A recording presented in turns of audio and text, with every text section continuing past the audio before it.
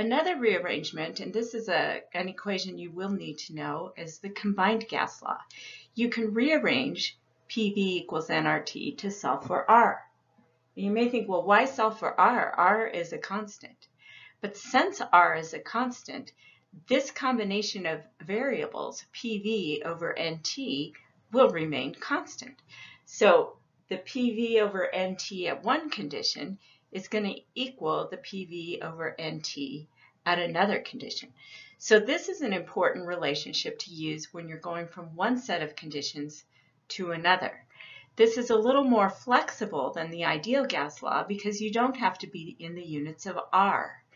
You can be in any units that match except for temperature. Temperature still needs to be in Kelvin. And not always will all the variables change. So if a variable doesn't change, you don't have to include it in the equation. Let's look at this example and see how we would use the combined gas law. A tank of gas is initially at 5 atmospheres and 200 Kelvin. What is the pressure if the temperature increases to 400 Kelvin? So I like to recognize that this is a problem where we're going from one set of conditions to another. One way to recognize it, as you're looking at the numbers, you're given two different temperatures. And so you see one condition to another. So listed out that we know P1 equals 5 atmospheres and T1 equals 200 Kelvin. P2, that's what we're looking for, and T2 equals 400 Kelvin. So when we look at our combined gas law, P1 V1 over N1 T1 equals P2 V2 over N2 T2. We did not change the number of moles. Our tank of gas didn't change. So I'm going to cross out the N's. The other thing that didn't change is the volume. The size of the tank remained constant, so even though we don't know what the volume is, it's the same, 1 and 2. So that simplifies our equation to P1 over T1 equals P2 over T2. And now we can just put in the numbers and solve the equation. Or, like with the ideal gas law, we can first solve the equation for P2, that's the variable we're looking for, and then plug in the numbers. So either way works. Let me just go ahead and plug in the numbers.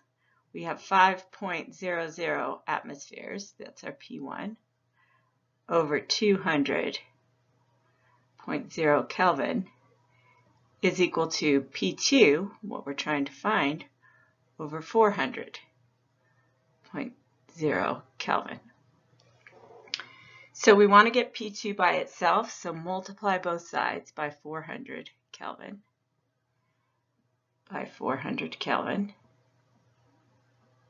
And you can see this piece cancels, the Kelvin cancels, and 400 over 200, I can simplify that and just call it 2. So I have 2 times 5, so P2, sorry about that,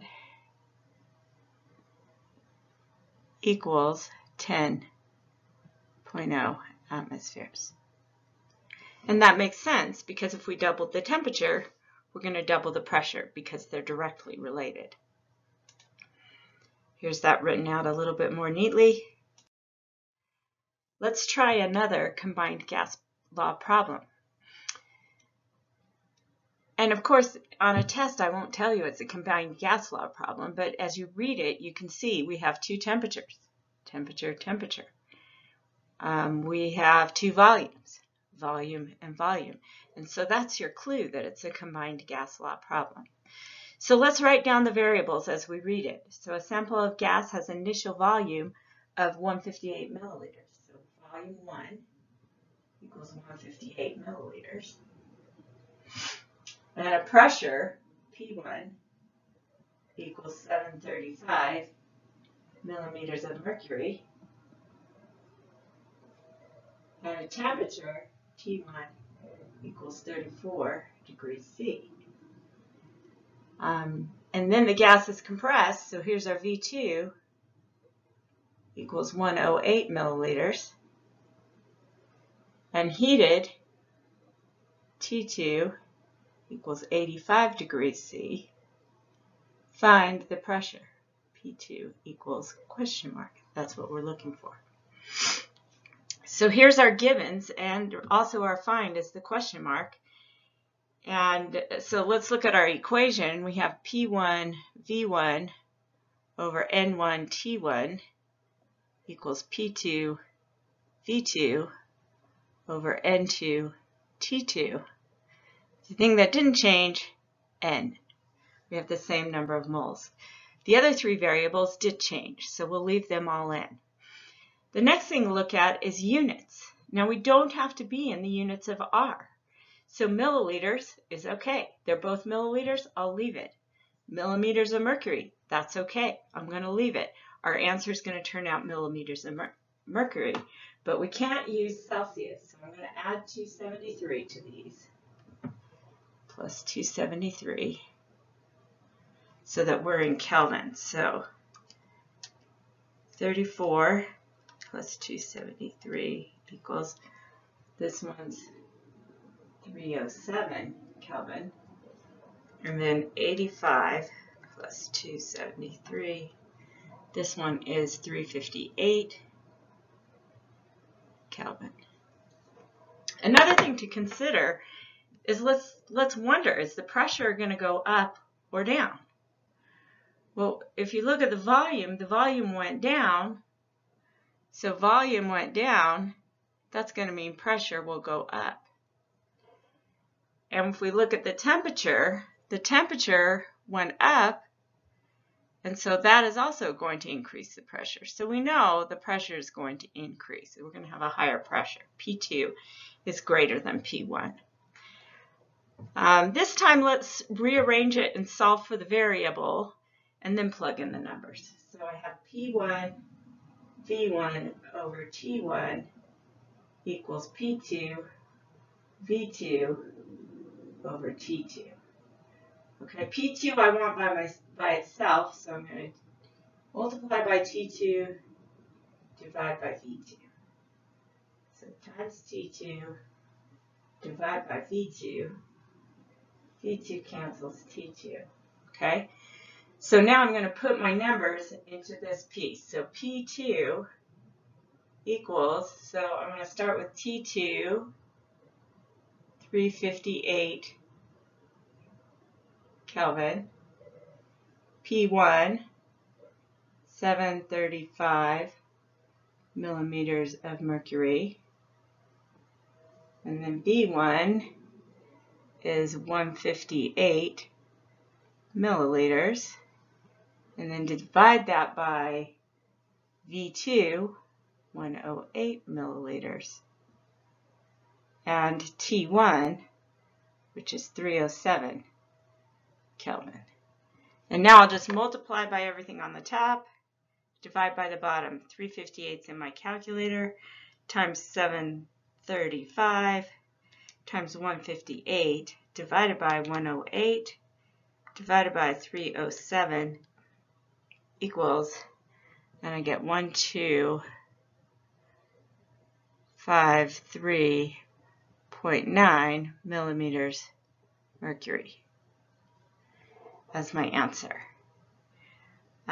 So that makes sense, it went up, but my significant figures, I can't keep all those. So I can only keep 3, so I'm going to go to scientific notation. 1, 2, 3.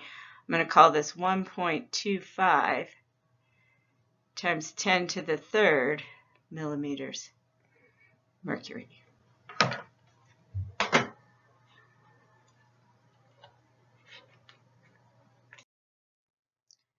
So here it is all typed out, a little easier to read. The air around us is made up of mostly nitrogen and oxygen. So you can see that it's 78% nitrogen and about 21% oxygen. Nitrogen is fairly unreactive, and so that's what most of the air is. Oxygen is more reactive, and it's very important in all the life processes. And so oxygen usually reacts at higher temperatures, so it's stable usually in the atmosphere. The rest of the air is made up of a combination of other gases, and you can see them listed on this chart. The water in the air depends on the humidity, so water is also an important part of the air, but it's left out of this for that reason. One thing to notice is carbon dioxide right here is only at about 0.04% of the air, but it's growing because of the combustion reaction that we talked about in the organic chapter.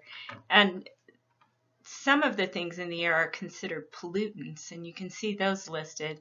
And they're so small that they're often considered in parts per billion instead of percentages. So let's revisit stoichiometry. We've talked about stoichiometry as a way to determine how much reactant or product you can get in a reaction. And the heart of the stoichiometry problem is this mole ratio, where we convert between moles of one compound to moles of another compound based on the balanced reaction.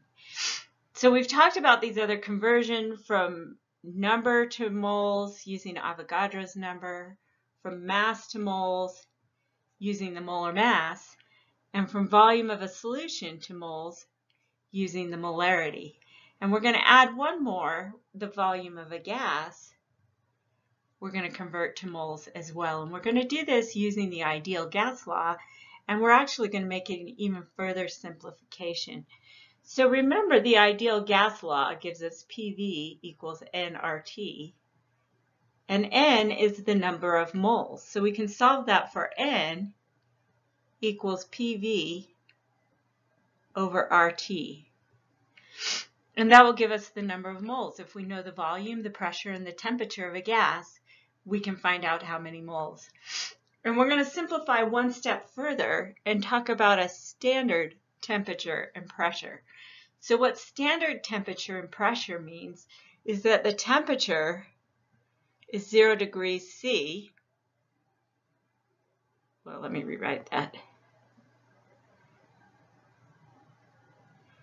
0 degrees C, or 273 Kelvin, and the pressure is 1 atmosphere. And under those conditions, 1 mole of any gas is 22.4 liters. So you can see this is our simplest conversion of all. To get from liters to moles for a gas, we just use this conversion right here, 22.4 liters per mole. So let me show you how that works with a problem. In the green box, we have a problem. How many grams of water form when 1.24 liters of hydrogen gas at SDP completely react with oxygen? So we have our given is 1.24 liters hydrogen at SDP. And our find is grams of water. So here's our given, and here's our find. So we're going to start with our given like we always do, 1.24 liters of hydrogen. And this is a gas. And so if we look at our chart, we're starting right here at the volume of the gas. And where we're ending is right here at the mass of a product. So here's our path. We're going to go from volume to moles, mole ratio, and then up to the mass. And here are the steps. So the first step is going to be this STP conversion. So on the bottom, we're going to put the 22.4 liters of hydrogen per 1 mole of hydrogen. Okay? So that's our conversion to get liters of a gas to moles, the 22.4. Our next conversion is going to be the mole ratio. So now we're at moles. We want to go to moles of water. So here's where we use the balanced reaction. So we have 2 moles of hydrogen will give us 2 moles of water. Okay, so our liters of hydrogen cancel, our moles of hydrogen cancel. And so now we just need to go to grams. And so we add up the molar mass of water. So we have hydrogen, 1.01 times 2 gives us 2.02. And oxygen, 16.00. So we have 18.02 grams per mole. And that's what we're going to put right here. We want the 1 mole on the bottom, 1 mole of water. That's 18.02 grams of water. So the moles of water cancel, and let's get a number. So 1.24 divided by 22.4. These 2's I'm just going to cancel them out. Times 18.02 equals, and I get 0.998 grams of water. And that's my final answer. So the thing that we've added that's new is this conversion for a gas at STP, and it's the simplest of all of them. Here it is written out and typed. Hopefully you can read it a little better. And so to summarize all of stoichiometry, and I kind of did that on the previous slide, for any stoichiometry problem, you know it's stoichiometry when the given and the find are different compounds. So that last one, our given was hydrogen, our find was water. So when they're different compounds, that's when you have stoichiometry. And the first thing you need is your balanced reaction. Often that's already given to you. So start with your balanced reaction. And then whatever number you're given, convert it to moles. And now we have 4 different ways of doing that. If it's grams, divide by the molar mass. If it's number of molecules, divide by 6.02 times 10 to the 23rd. If it's a volume of a solution, multiply by molarity. And if it's the volume of a gas, divide by 22.4 liters per mole at STP. And I don't remember all those. I just let the units guide me and think about the different conversions. So that's step 2, get it to moles. Step 3 is the mole ratio. And that comes from the balanced reaction. So go back to that mole to mole ratio from your balanced reaction. And then your last step is whatever units you requested, you're in moles now, just convert back to the requested unit. And it's just the reverse of what we did in step 2. The essential skills for the gas chapter: describe and predict gas behavior based on kinetic molecular theory. And I didn't cover that much in the video lecture, but it's in the slides and it's in the book. Use the ideal gas law to calculate the missing variable. Convert units as needed. So that's the PV equals nRT. You'll need to know and use that equation. Also the combined gas law. Know and use that equation and be able to solve stoichiometry problems involving gases at STP. So know that 1 mole equals 22.4 liters at STP.